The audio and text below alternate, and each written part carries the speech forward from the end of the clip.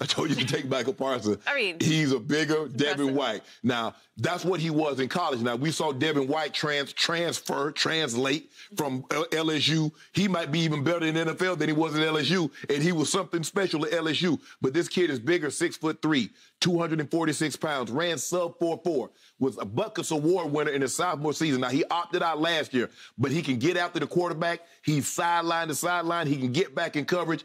I believe he's a special talent. I believe he's better than both Jalen Smith and Vander Esch. Mm-hmm. Their play has dipped. Vander Esch can't stay healthy. Mm-hmm. I don't know whatever it is, Skip. He's a big kid, but he can't stay healthy. Yep.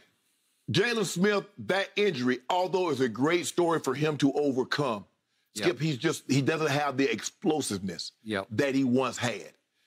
This kid is the real deal. Now, yeah, I'm sure they would have loved to have a corner, but that's what happens, Skip. If you don't move up and you're like, well, okay, I'm sitting right here, and then off the board goes, boom, right in front of you. 8, 9, you get 2 corners. You get J.C. Horn, you get Pat Surtain II, and now, but I believe sometimes, Skip, the best decision is the one you don't make. And this kid, Skip, this kid can be special. Now, and I told you, I said, Skip, you know, he got some red flags off the field, but that seems like he's Jerry type of guy. Because, you know, Jerry liked them bad boys. Jerry liked them guys. You're talking about the hazing incident he was involved in at Penn State. Penn State. He says he's innocent as sort of allegedly accused. Right. Yeah. So I like the pick, Skip. Yeah. This kid can be special. I know they probably wanted a cornerback, but I don't think they'll be disappointed with this kid. He's a special talent. And it's, Skip, think about it, by moving back, and which is rare. I don't remember team. Maybe this is a new thing that's coming. Teams that's into the same division trading with each. I ain't helping you. I wish I might help you, and you go take somebody that could possibly beat my eyes in. Why would I do that, Skip? I was shocked. We did business with the hated Philadelphia Eagles.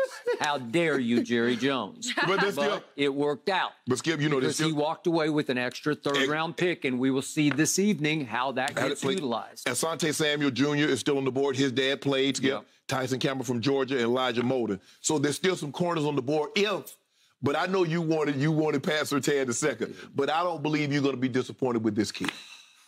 I hope you're right.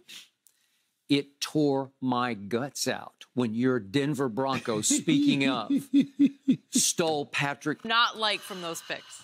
Joe Klatt, I loved and hated your first round of your that's the beauty of it. I'm going to mock some of your mock draft. Please, that's what it's for. When it comes to quarterbacks. Okay. Obviously, I think we all agree by now. I was ahead of this curve. Kyler Murray is going to be easily the best player in this entire draft, and he should go first to the Arizona Cardinals. But after other quarterback I like in this entire draft, and he is not Daniel Jones, who you have going 15th to the Washington Redskins. I think that would be a really bad idea. He's not even Dwayne Haskins, who you have going 6th to the New York Football Giants. If you have Saquon Barkley. Are you sure about Sam Darnold? I'm pretty sure about Sam Darnold. I'm not completely convinced. I'm almost you're saying they should have convinced. taken Sam Darnold. No question about it. Yeah, no.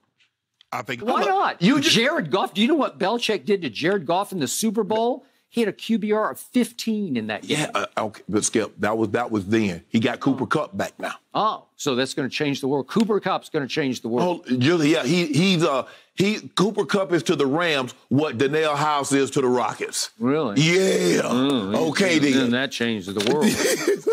Skip, look. This strong, calling out AB. Hell no, he should have come out stronger. Skip, this is supposed to be the honeymoon.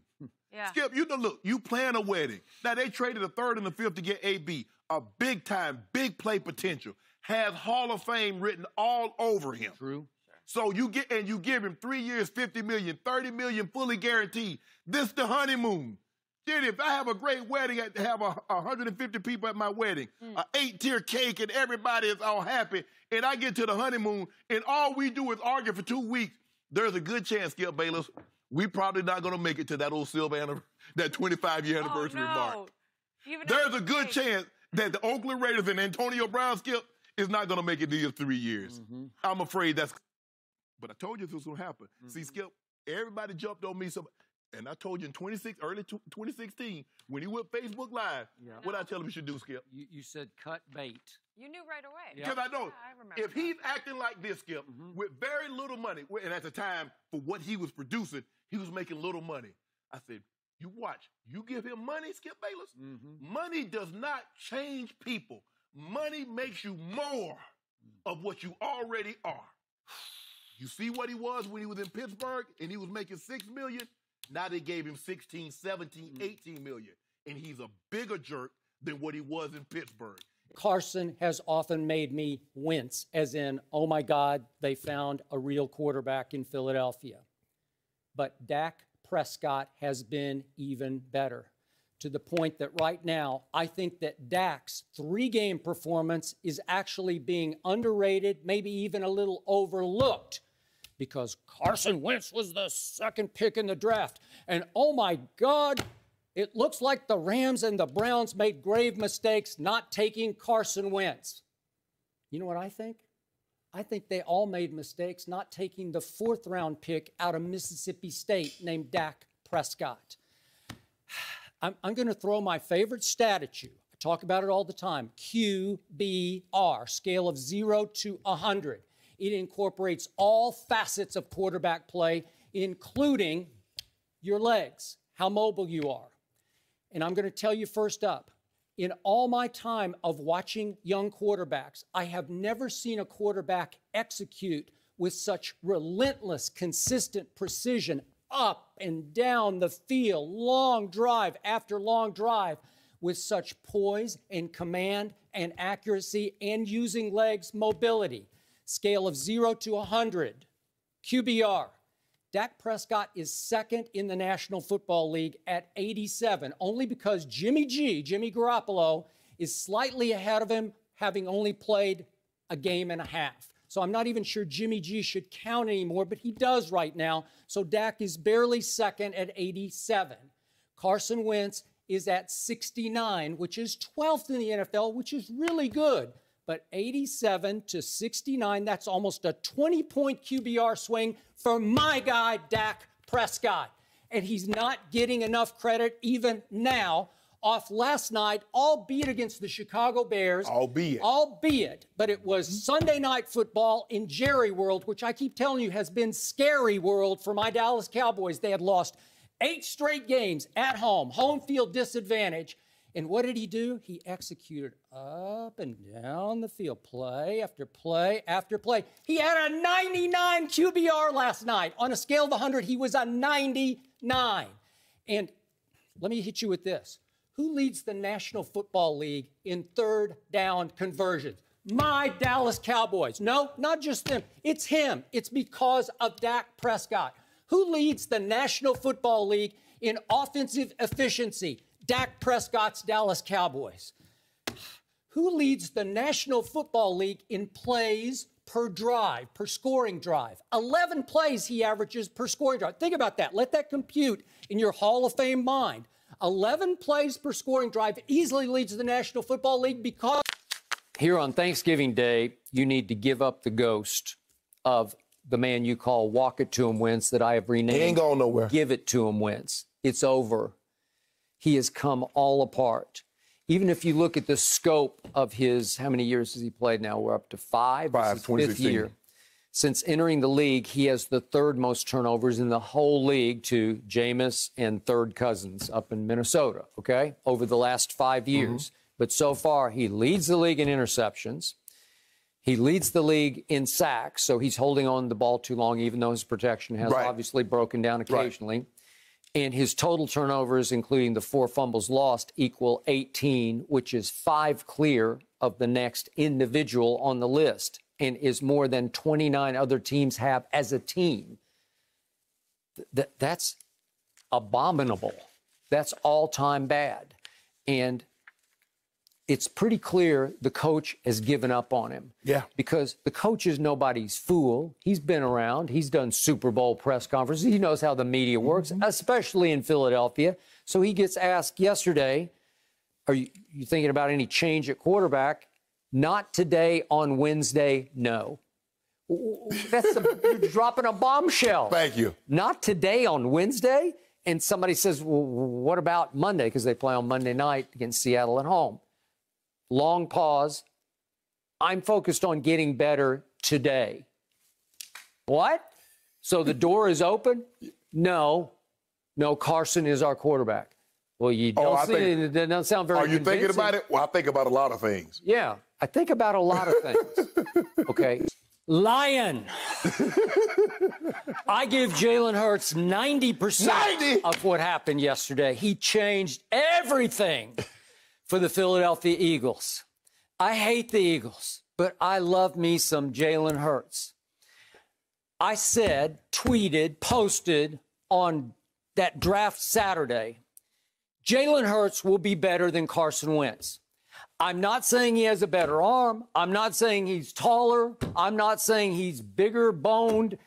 Carson Wentz he'll play the position better. He'll just perform better at the position than Carson Wentz will long term.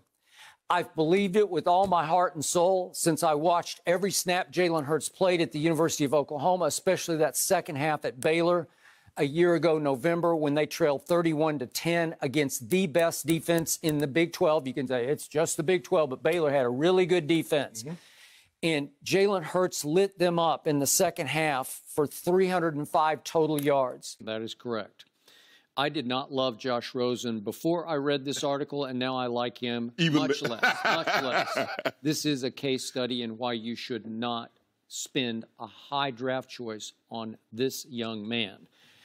Before this, I did not love his makeup. I did not love his intangibles. I didn't love his mental toughness. I didn't love his durability.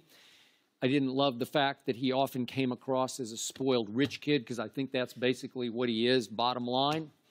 And it offended me that he talked about, well, if Tom wins 6th, I'll have to win 7, when he's won nothing in his life that I can see. He didn't win anything in college, and I don't know his high school career at Don Bosco that well. St. John Bosco. Yeah, but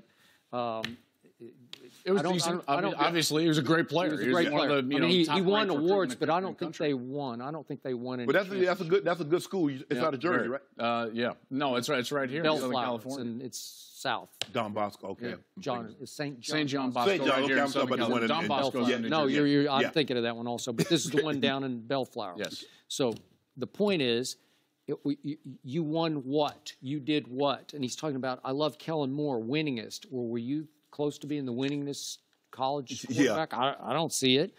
So to me, I say this every year about these quarterbacks. You better know or don't risk the high pick. And now somebody's going to risk a high pick on him, I assume. Will he go in the top? Let's say, what's his floor? How far could he fall to where? 13, 14, 15? Potentially. And listen, it's not unprecedented that we see someone with this type of ability level fall into the 20s. Maybe. We saw it with Aaron Rodgers, and there's certainly a lot of similarities. But I always say this. If I have any doubts about one of these we got 5 kids who are up there in the top somewhere, I'm not taking them in the first round, because he'll just disappoint you, he'll frustrate you, and he'll leave your fans up in arms at you. You know, like, what did you do? Because once you take him at 2, let's say the Giants take him at 2, well, then you're stuck with this experiment, and it's going to go on for a while because your pride's going to be on the line, and you're going to try him, and you're going to try him for 2 years, and then 3 years, and finally at some point you're going to say, you know what, he's just not that guy. Yeah. Last point. Maybe prototypically he's the most ready to play in the NFL because he came from more pro style. As a player, he's beautiful. No, I got it. Is. But to me, Baker Mayfield has played on bigger stages and bigger stakes games than he has, and Baker Mayfield will not be afraid of the NFL. I think you could throw him into the fire next year, and he would not disappoint you the way this kid will if you throw him into a big fire next year.